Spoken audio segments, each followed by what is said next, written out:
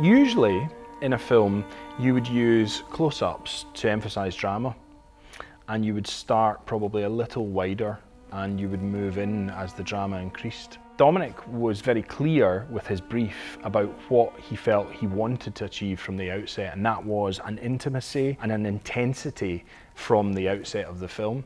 So the film begins and you are as close as you could possibly get to these actors. And so actually we've broken rules here, and I think it's the moments where we use wider shots in the film where you get to breathe. And actually we use the wider shots maybe only a dozen times in the film, but it's those moments that punctuate the change of something or something new happening.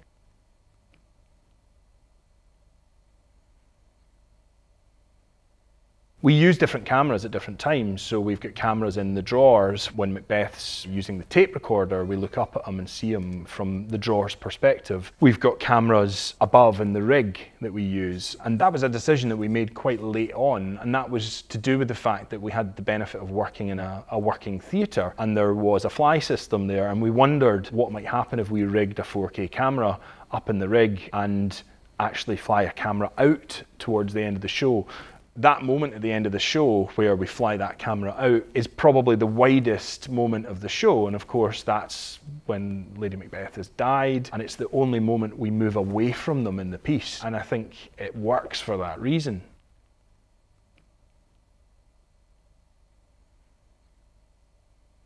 Well, firstly, I hope that we've made an enjoyable film and that people engage with it, and that people look at this piece of work and see that, you know, you can do something different with a Shakespearean text and make it engaging and contemporary. But I think most importantly, I hope that people will see that the two art forms can collide and you can collaborate to create something that's a really exciting piece of theatre on screen.